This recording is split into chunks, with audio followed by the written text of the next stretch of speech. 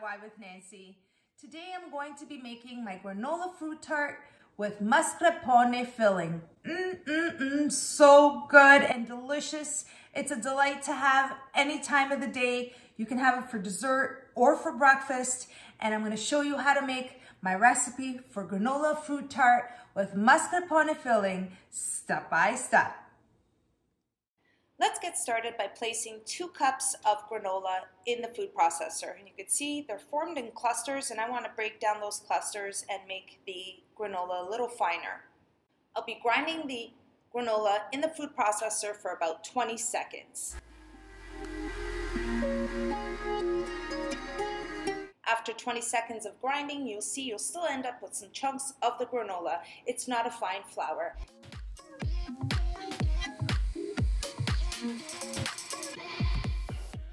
Now at this point, before we start with the granola mixture, you want to make sure your oven is preheated at 350 degrees Fahrenheit. And we're going to start off with the granola mixture.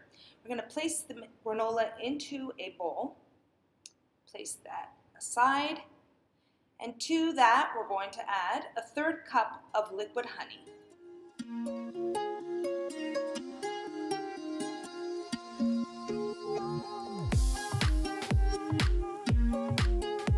Next, I'm adding a 1/4 cup of canola oil. So I'm going to place that right into the mixture together with the honey and the granola. And I'm adding 1 teaspoon of vanilla extract, and that's it for the ingredients for the granola. Now I'm going to mix this together, and I want to generally make sure that the oil, the vanilla, and the honey thoroughly coats the granola oats. Hey, that rhymes. But you want to make sure it's well coated, so mix it until it comes together nicely. Now once you see that your granola oats are evenly coated, we're going to set that aside. I'm using a 6-cup muffin pan, which I have greased, and all I used is some simple baking spray. I've sprayed it into the cupcake tins there, and you can see that they're all greased. And now at this point, I'm simply going to divide the granola into the 6 muffin tins, and I'm going to be using an ice cream scoop to do that. If you don't have an ice cream scoop, by all means just use a regular spoon.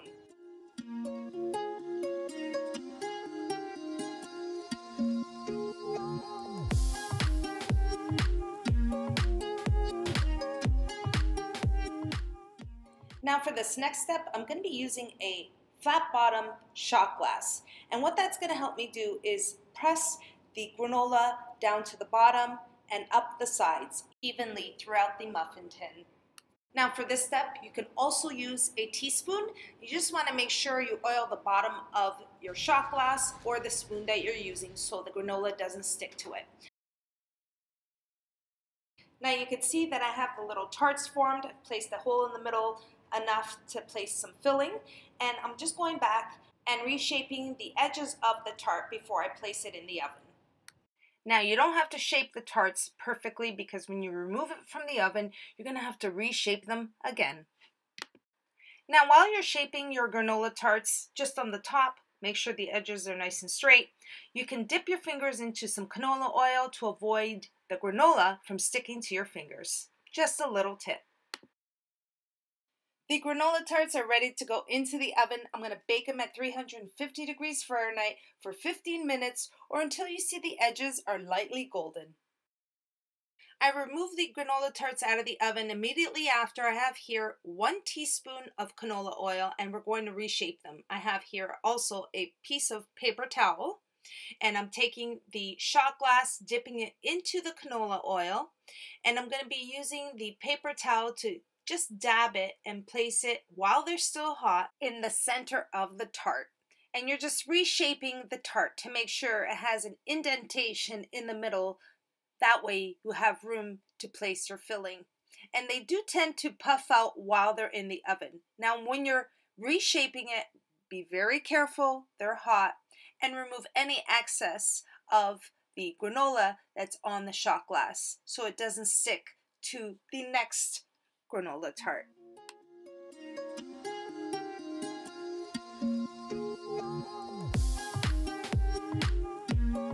Once I've reshaped the granola tarts, I'm going to allow them to completely cool in the tray before removing them.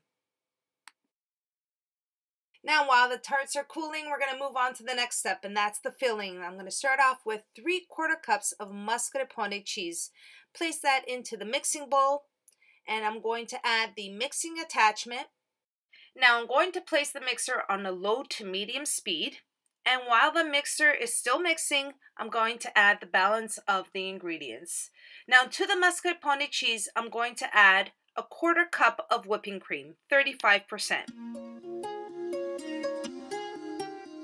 And now for sweetness, I'm going to add 2 tablespoons of maple syrup. Add that in there. And 1 teaspoon of vanilla sugar. Now, once you add your vanilla sugar, you're going to place your mixer on high speed and let it mix for an additional 15 seconds. And just like that, the mascarpone filling is ready.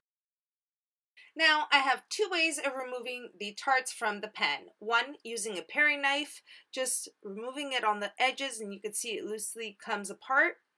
And look at that, nice and crispy, golden, just perfect. And you see the bottom there. That's exactly what you want your tart looking like. And now, the other way of removing the tart is just gently pressing it down and turning it. And there you have it. It comes out easily. So now you just want to make sure they're completely cooled before you remove them from the cupcake pan. Now I let the granola tarts cool for about 30 minutes.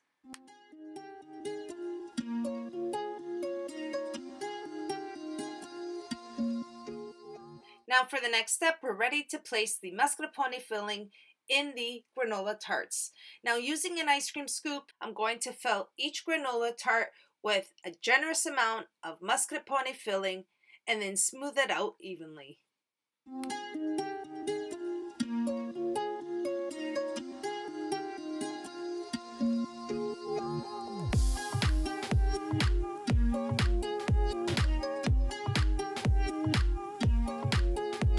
Now, once you've filled your granola tarts, you want to make sure that you smooth out the mascarpone filling evenly on the top. So just using a teaspoon, I'm just spreading it out evenly.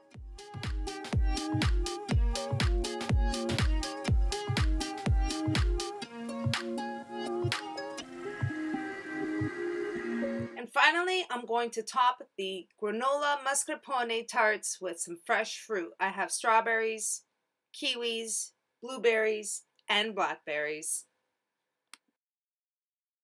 Now I'm going to try to make it colorful, so I'm going to add a strawberry and then a blackberry. Just place that anywhere on there. Some kiwi, and place it anywhere you like. Decorate it however you like. And I'm placing some blueberries as well. Now you can also use other fruit, whatever fruit you have in season or that you find at your local grocery store. But in the end of the day, you just want to make sure that you have some colorful fruit on your mascarpone tarts. And I'm going to continue filling them with the fruit.